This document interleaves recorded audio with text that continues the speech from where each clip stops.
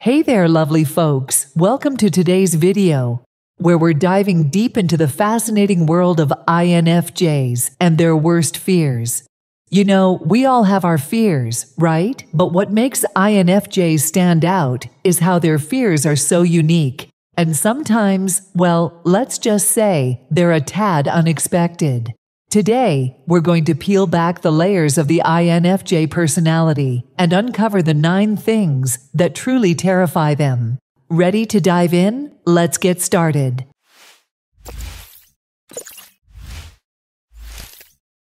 Number 1. Fear of abandonment, betrayal, loss. It's pretty common for most people to have a little bit of unease around these things, but for INFJs, it's like cranking up the intensity dial. Why, you ask? Well, it's all about their sensitivity.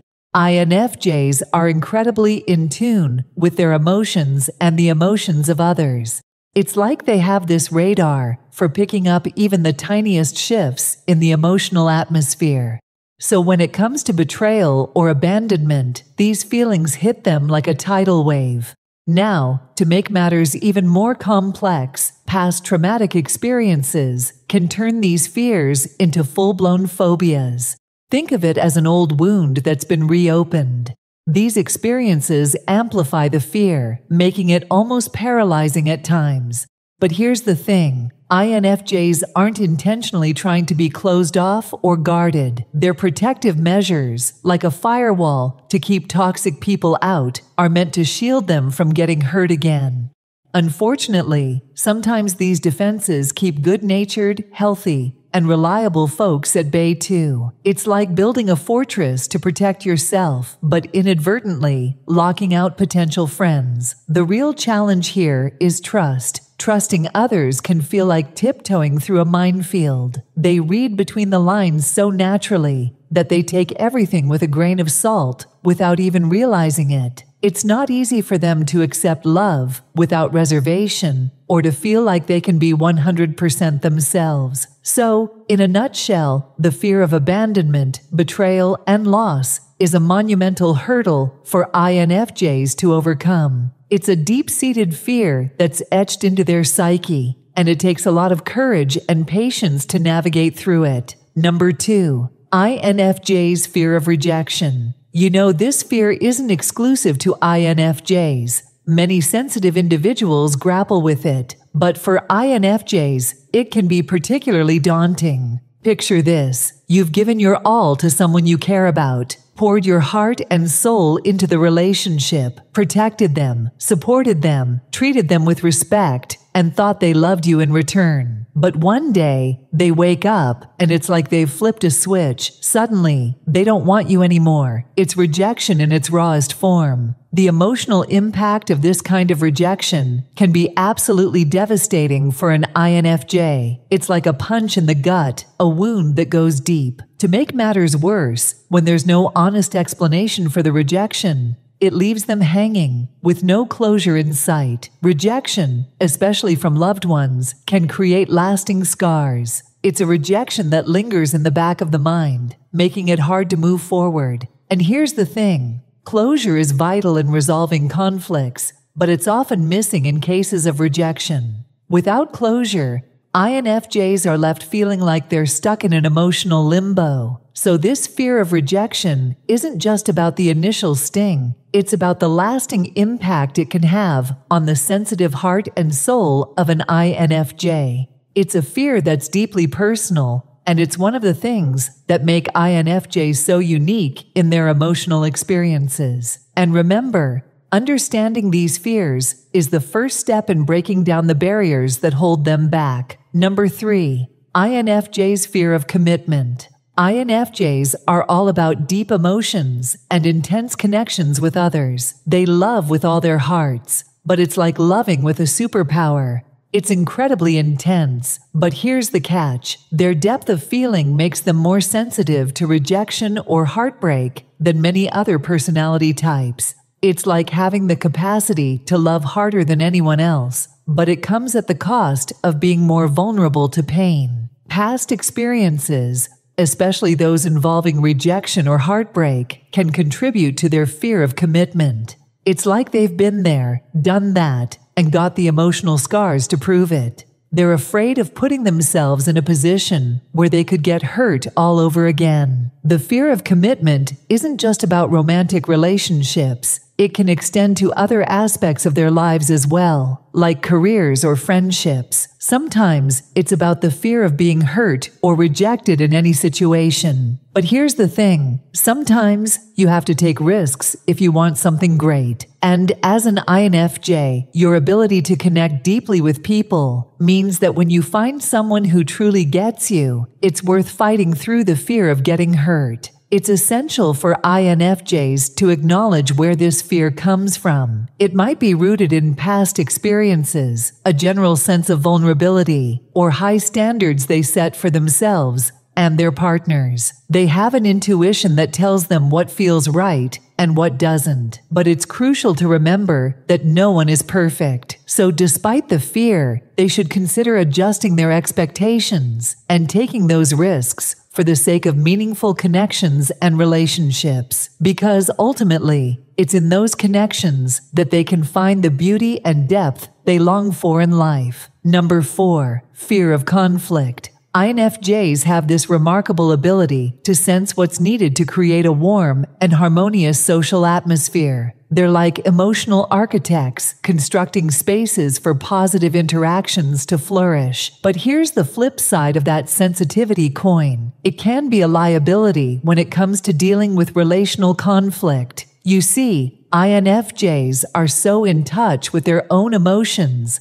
and the emotions of others that they can become overwhelmed by the intensity of negative emotions, like anger, shame, or anxiety. These are particularly painful emotions to experience, especially for such sensitive beings. Moreover, they fear conflict because they fear upsetting others. It's like they carry the weight of the world on their shoulders, and the last thing they want to do is to cause pain to someone else. This fear of upsetting others can paralyze them. But here's an interesting twist. The fear of conflict might also stem from their inability to trust themselves in handling confrontations. It's like they question their ability to protect themselves physically and emotionally in a heated verbal battle. The stress, the tension, it's all so overwhelming. Now here's the good news. The more you practice something, the better you get at it. The same goes for conflicts. If they could learn how to create their own safety in challenging situations and practice dealing with confrontations, they could overcome this fear. It's all about building that confidence, one step at a time. So, the fear of conflict, as real as it is for INFJs, is also a fear that can be faced and conquered with time and practice. Number 5, fear of failure. INFJs are often perfectionists, and their biggest fear, hands down, is the fear of falling short, of not meeting their own exceptionally high standards. This fear isn't confined to just one area of their lives. It tends to cast a wide net. It extends to their relationships, their goals, and perhaps most importantly, their self-worth. The idea of not being perfect or not living up to their own ideals is like a heavy cloud that hangs over them. So what's the emotional impact of this fear? Well, it can be downright crushing. It's like they're constantly striving for excellence, but they're also deeply afraid of stumbling along the way. The fear of failure can eat away at their self-esteem and make them doubt their abilities, even when they're truly gifted. Feeling not good enough can be a constant battle for INFJs. It's like they're trapped in a cycle of self-criticism and self-doubt. This fear can be a significant roadblock in their path to personal and professional growth. But here's the silver lining. Understanding this fear is the first step in overcoming it. Number 6, fear of crowds. When you think of an INFJ, you might picture someone who's calm and composed, deeply in touch with their emotions. But when it comes to crowds, it's a whole different story. INFJs can easily become overstimulated in large gatherings of people. It's like their sensitivity goes into overdrive. They absorb the emotions of those around them, which can be both a blessing and a curse. In a crowd, it's more of the latter. More than 1/3 of INFJs claim that crowds are a serious cause of anxiety and worry.